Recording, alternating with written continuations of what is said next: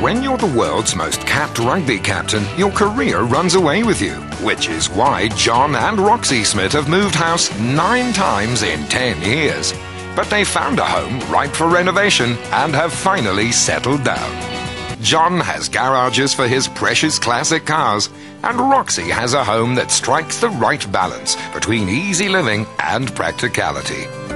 Roxanne knew what she wanted, and that's why this build was very simple. We would sit down, the 3 of us as a team, we'd come up with an idea, and we would make sure that that idea was actioned prior to when the contractors needed it on site. What we've done here is we've created an extension to the open plan living and dining area in the form of this outdoor patio space, which has really become one of the most important spaces in the house.